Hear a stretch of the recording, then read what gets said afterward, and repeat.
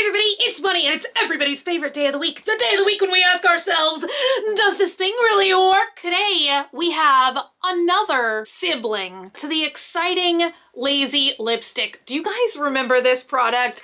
I think we actually tested it out like 2 years ago. It looks like this. I've done a couple videos on these, honestly. I've tested it out and then I actually got like a DIY Lazy lipstick mold. We've made our own Lazy lipstick. So I feel like we've gone to Mount Olympus and back with Lazy lipstick stuff. You know, you stick the whole thing in your mouth. That's how you apply it. That's why it's called Lazy. I feel like this product is obviously more about the novelty of it versus the formula. Let's do it one more time. Ooh, I feel like this new one is maybe a little bit more pigmented. Oh my gosh. Then you just, ew. Go like that. So I'm not sure why this is called Lazy, because I kind of feel like it takes more to clean it up when you're done. So ever since I tested out this product though, I've been looking for other Lazy makeup products. Like, is this a whole genre? And as I was searching, I saw this product come up time and time again. This is also called Lazy lipstick, but it has a couple of different names, which is, I think, Slip Mud, Lip Mud, and then on the box it says Lips Wud, just for an extra little bit of comedy. I did my makeup like very neutral today because I kind of never know what shade these items are gonna be. Like, this looks pretty red, right? But is it actually gonna be like that? Because to be honest, I have already taken a look at this product and look at that.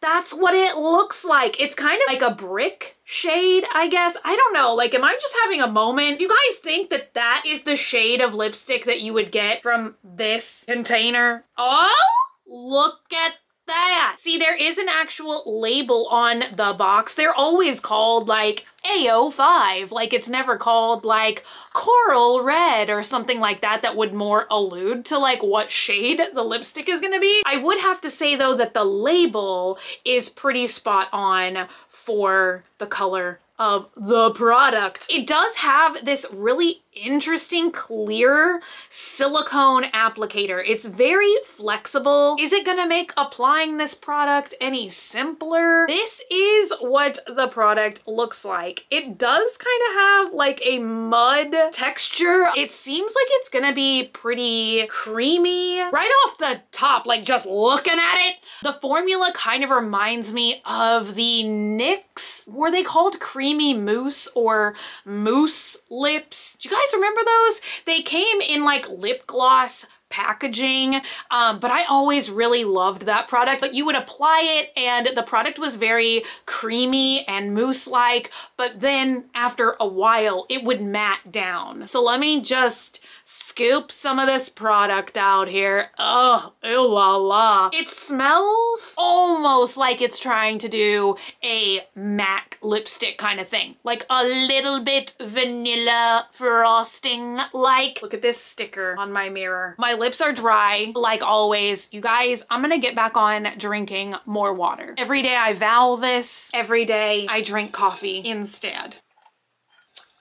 I forgot to say sippy sippy that time. Am I close enough to you? Can you see what's going on? I feel like I'm gonna have to get better like footage, like B-roll of this, because it is kind of an adventure.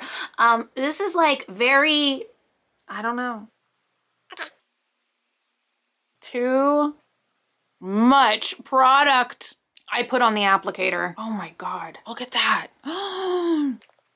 It looks great. I went to go get one of these little temporary lipstick applicators. So let's see if we can blend this out.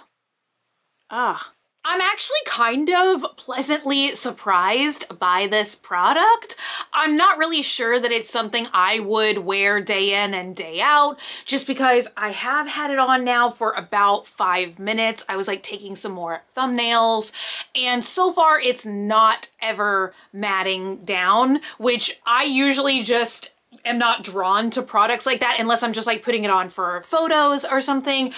Just because I find like the more that I talk and like gesture in the strange ways that I do, it's liable to get on my teeth versus if I use a completely matte product. Usually like once it mattes down, it doesn't budge. But the downside is if you're like me and you use lots of matte lip products every single day and you're not hydrated enough, your lips will start to also get crusty as well. I do really like the shade though. I feel like it is a really interesting color. It almost has like a little bit of an orangey tone. Do you guys see that? Look, it's like orange like this chicken wing. It matches. I find the applicator all right. It's not super precise, but sometimes I do feel spoiled by these little single applicators because a lot of times I like to do the blurred lip effect where I take this and like really just blur the edges of whatever lip product that I'm wearing just because I kind of like that almost smeary, messy kind of look. So I think I'm just like spoiled by these because they are like pretty fluffy and it's just easier, in my opinion, to blend the edges of this. So yeah, overall, it's not bad. I like literally don't know what this brand is. I'm also not sure if this is a dupe for another product, like a real product, like maybe a K-beauty product or something. So if y'all have ever heard of Lip Mud, Lip Slip, Lazy Lip Mud lipstick from another brand, let me know in the comments down below. I would probably purchase another one of these, honestly, just to see what a different shade might be. I think that there was like 4 or 5 different shades available, and I'm pretty sure I selected this one because you guys know like my signature lipstick is always red, so I usually go for like whatever looks like it's gonna be like the most bright red shade available. But with a product called Lip Mud, I was thinking like the mud had to come into play somewhere, but maybe it's just the texture of the product and not the shade. It still has not matted down. It's been almost another 4 minutes. So yeah, you guys, that's about all she wrote. I'm trying to remember how much it was on Temu. I think around like $4. And I think it was like actually more expensive, like $8.99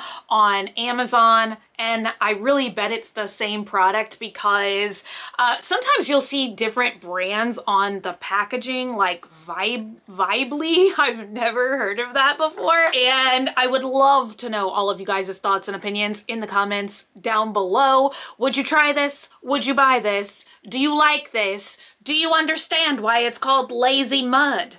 Because I sure don't. But you guys, it's time for me to peel off my faux tattoos now.